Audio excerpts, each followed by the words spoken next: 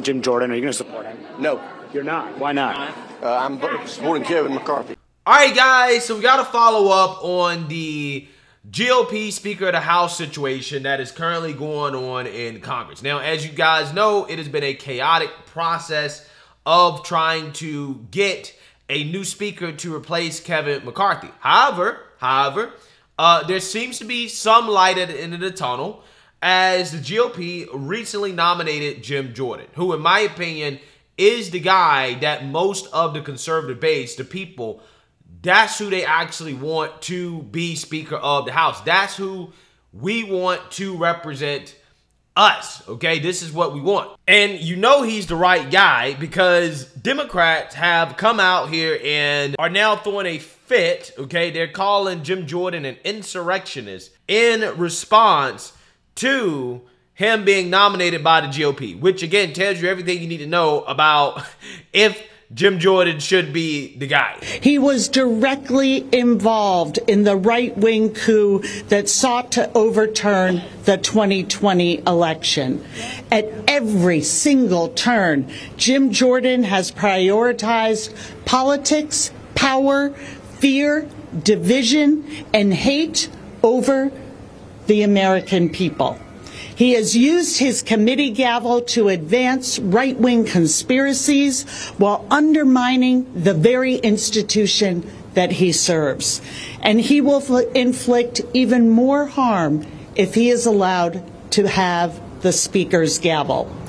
Every Republican who casts their vote for him is siding with an insurrectionist against our democracy. Yeah, so that's music to my ears, right? She could not have sold me any better on Jim Jordan being the right guy based off what this woman just said, right? I'm just keeping it all the way 100 with you, okay? When you have people like Hillary Clinton that are upset, they're boohoo whining and crying because Kevin McCarthy got toppled, and you have Democrats now boohoo whining and crying because Jim Jordan may take his place. That tells you everything you need to know, right? It tells you that, hey, you know, Jim Jordan is a step in the right direction, okay? However, Jim Jordan is going to have to overcome some significant obstacles in order to become Speaker, because you have some Republicans that are doing the unthinkable, or that are thinking about doing the unthinkable, in order to prevent him from becoming Speaker of the House, because Jim Jordan only got about 124 votes from Republicans doing the behind closed doors meeting where they all voted on a secret ballot in regards to who they wanted to be House Speaker. Now, that is far short of the 217, 218 that are needed in order to become Speaker. And there's a lot of questions about whether or not Jim Jordan is actually going to be able to get to those 217 votes that are needed. But I hope that maybe, just maybe, they take this weekend and they can come to an agreement and he becomes the Speaker. That's what I'm hoping. However, again, you have some reports that are coming out here that are indicating that some Republicans are so opposed to Jim Jordan that they would rather work with Democrats to elect a Speaker, which, in my opinion, would be a path forward for Hakeem Jeffries to potentially become Speaker of the House if Democrats refuse to vote for a Republican. And then you have so-called moderate Republicans or anti-Jim Jordan Republicans, anti-MAGA Republicans. They end up caving, okay, to Democrats and their demands because they want to open the government up so that they can, you know, start to send money overseas again, right? Because that's what they want, right? And there's going to be a lot of pressure on them to do that. And again, this is something that we should be worried about, guys, because this is the absolute worst case scenario. And the Republican we got to talk about here today is Mike Rogers from Alabama, who has declared that he will not back Jim Jordan for Speaker of the House and would work with Democrats. So let's read here. Jim Jordan, Republican Ohio, won the Republicans' second secret ballot Speaker contest, defeating Representative Anniston Star from Georgia. However, according to a report from NBC News, he needs at least 217 votes to secure the gavel, and one member of Alabama's congressional delegation appears to be standing in the way.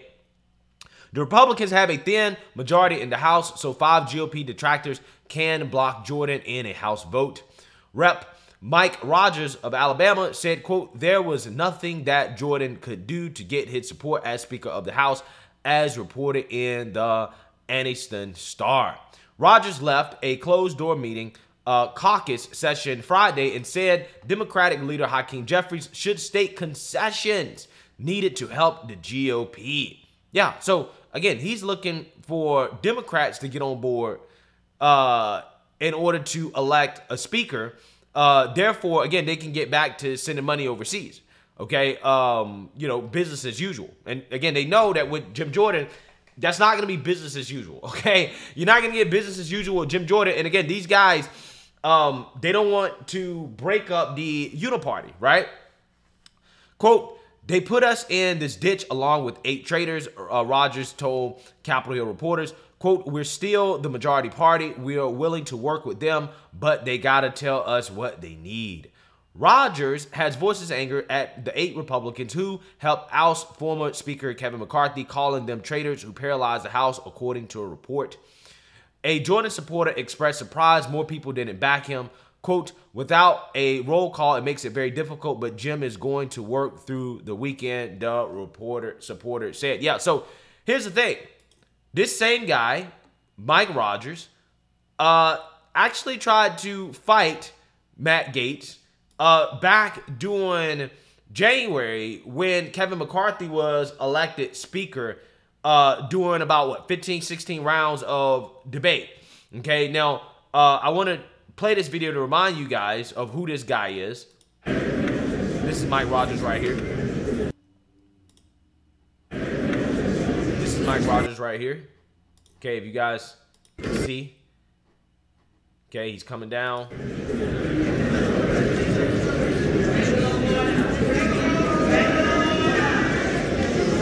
Yeah. So again, let's go back here. This is Mike Rogers.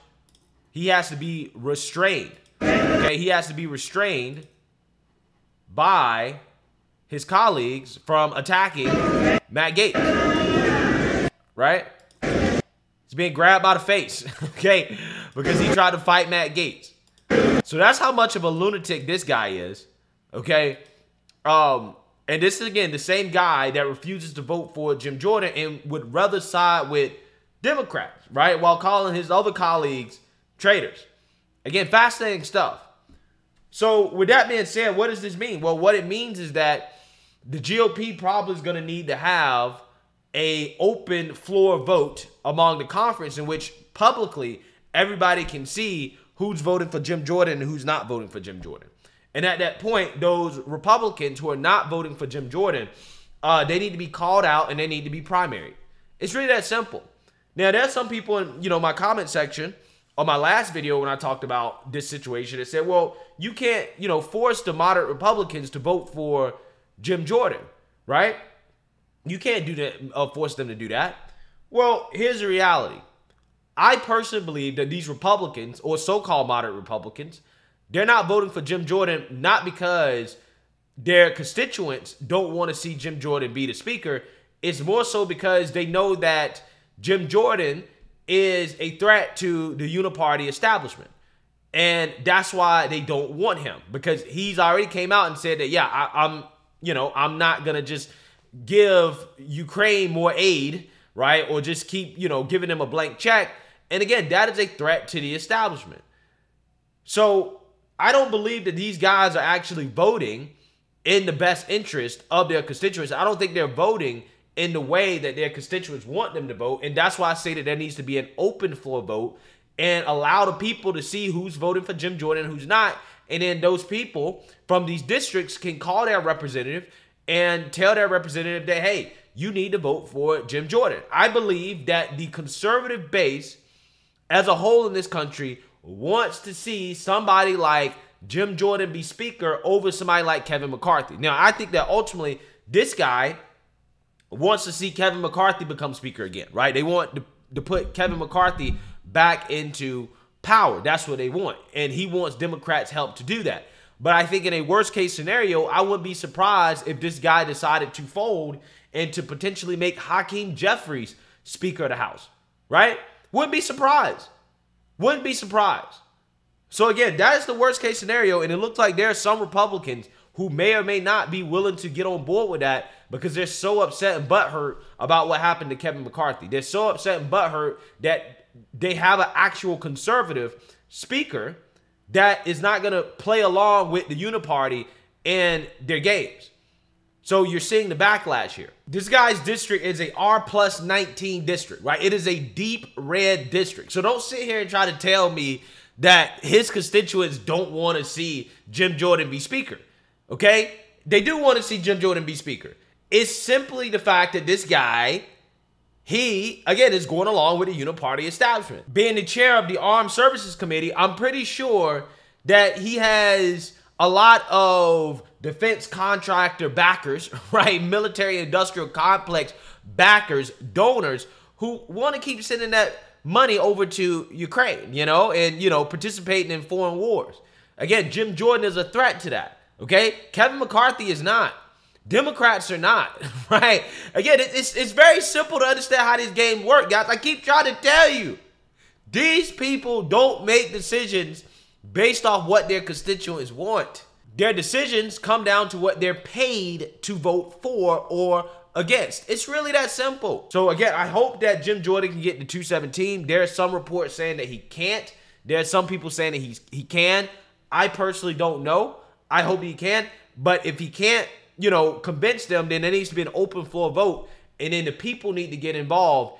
And we need to be threatening to primary these individuals who refuse to get on board with making Jim Jordan speaker. That's just my opinion. Let me know what you guys think. Make sure you like, comment, and subscribe. Most importantly, share a Black conservative perspective. Peace.